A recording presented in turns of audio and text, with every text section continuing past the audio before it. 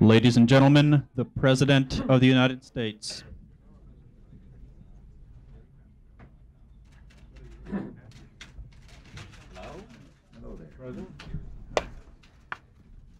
I just wanted to come in here to tell you that I'm deeply concerned over the breach of security in our Moscow embassy. And while all the facts are not known, it is clear that security implications are widespread and that additional quick action is required to prevent further damage to our national security. 2 weeks ago, when the severity of the situation became clear, I convened a meeting of my national security advisors and ordered Frank Carlucci to immediately begin an internal assessment of the damage.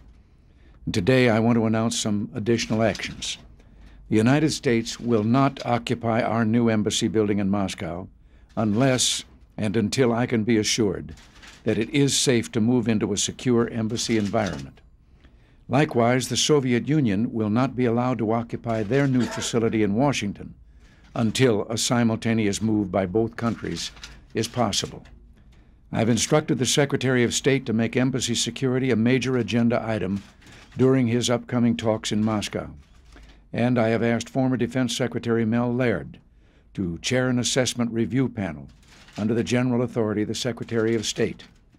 In addition, I've instructed the chairman of my Foreign Intelligence Advisory Board, Ambassador Ann Armstrong, to examine the procedures and practices used in our embassies worldwide to protect American facilities.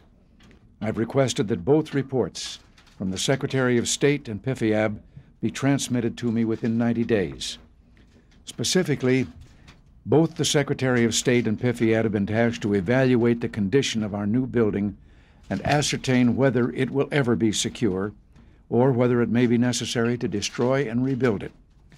Finally, I have instructed the Secretaries of State and Defense to recommend to me the future management of security personnel at the U.S. Embassy in the USSR and elsewhere with respect to length of assignment, selection of personnel, and their supervision. And these reports will be coordinated by the National Security Council, which shall in turn make comprehensive recommendations to me on counterintelligence and security policies, procedures, and accountability. Henry Kissinger said that it is humiliating for George Shultz to go to Moscow right now, that he should be meeting instead in Helsinki, perhaps, because we should not be going under these circumstances without having secure communications. Well, I have great respect for Henry and great friendship, but I have to oppose him on this. I just don't think it's good for us to be run out of town. Mr. President, how can you ask the Secretary of State to do business with the Soviets on arms control when they have apparently compromised the U.S. position in Moscow so badly? How can you deal with them under these circumstances?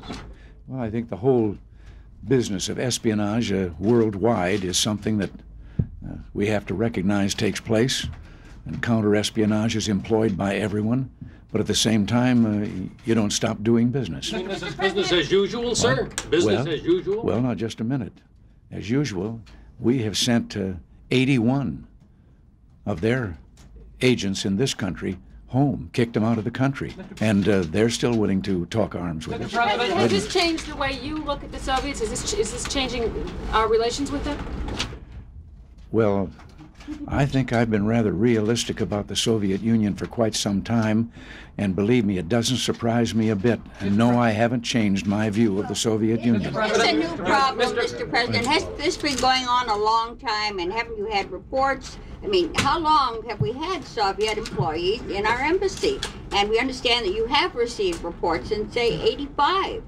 And we have ordered then the beginning of actions to try and find out and establish if such a thing was going on.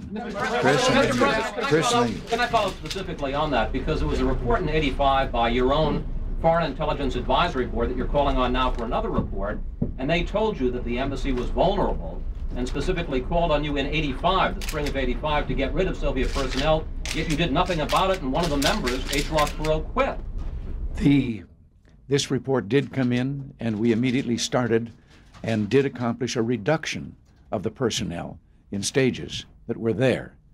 And I must say we did run into some some embassy problems and opposition, because it isn't exactly a place where you can just go out and hire Americans to go and take jobs like that in the Soviet Union.